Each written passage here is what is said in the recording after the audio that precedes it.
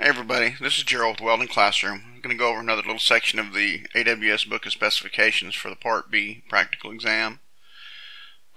This is intended to help you get a little bit more familiar with the Book of Specifications. This is not a hands-on clinic for doing the inspections, using the tools, anything like that. You know what the assumption is you know how to use the tools that are required for welding inspection, but sometimes it helps to get a little bit more familiar with the code or the standard that we're using. So this one that you'll see right here, there's some areas that are marked up that have some highlights in yellow. That's just this is just one that I have that I've got some internal comments put in. Don't worry about them. So we're going to go ahead and review the table of contents real quick. You know, as a person that uses the code book pretty regular, you should understand what all the chapters and clauses mean for sure, and knowing where they're at in relationship to each other can make it a little bit quicker navigating it. So 1, the general requirements. 2, workmanship requirements and visual inspection acceptance criteria, structural steel. 3, workmanship requirements and visual inspection acceptance criteria, pipeline. 4, pressure piping. 5, procedure qualification. And 6, performance qualification. So if you notice, clauses 2, 3, and 4 are related specifically to a type of product, and then 1, 5, and 6 are not. Within 1, 5, and 6, there are requirements that would apply to clauses 2, 3, and 4, so keep that in mind.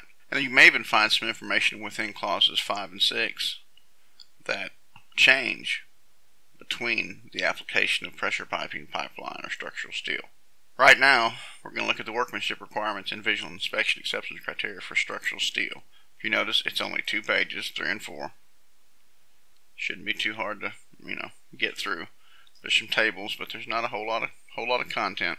Just jump on down there. The clauses that are in here have paragraphs that are broken down with headings.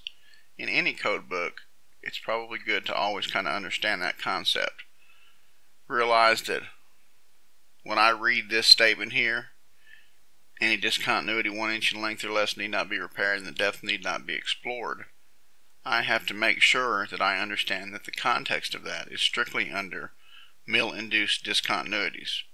On this paragraph it's not too bad because I can see right there that it's a subparagraph of 2.1.1. But on some codes it's a little bit harder to follow. There may be page changes where you turn a page and you see some requirement, you think, oh, that applies. Without looking at the parent paragraph, you could get in some trouble. So anyway, very first one, 2.1, talks about base metal preparation. That's all these things are about.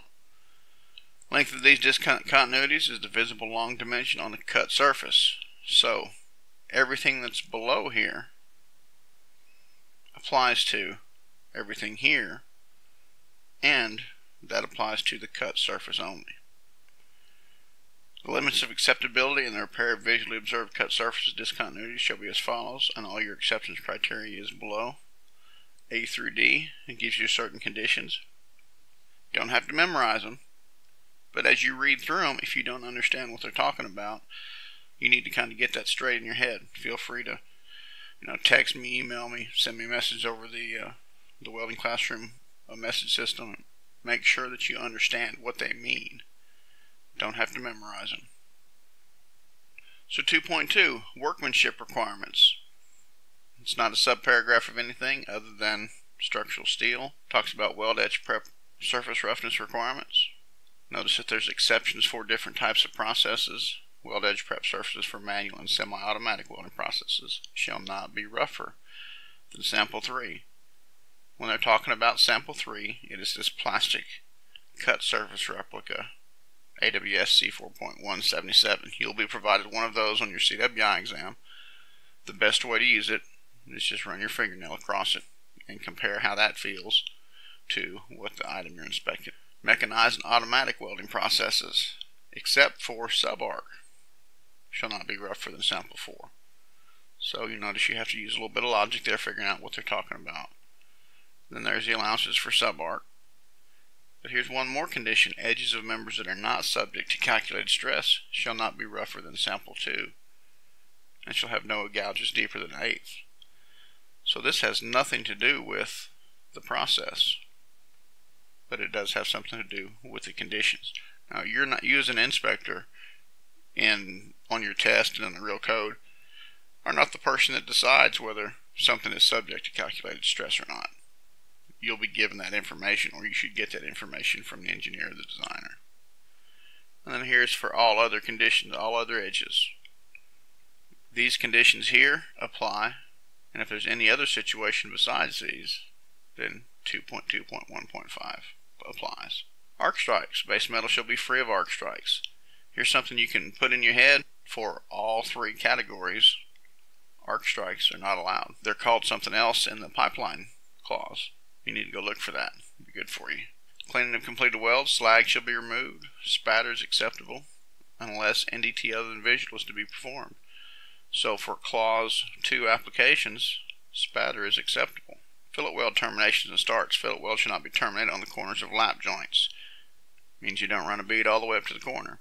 What you shall do is for statically loaded connections, you can either hold the weld back or you can wrap the weld around the corner.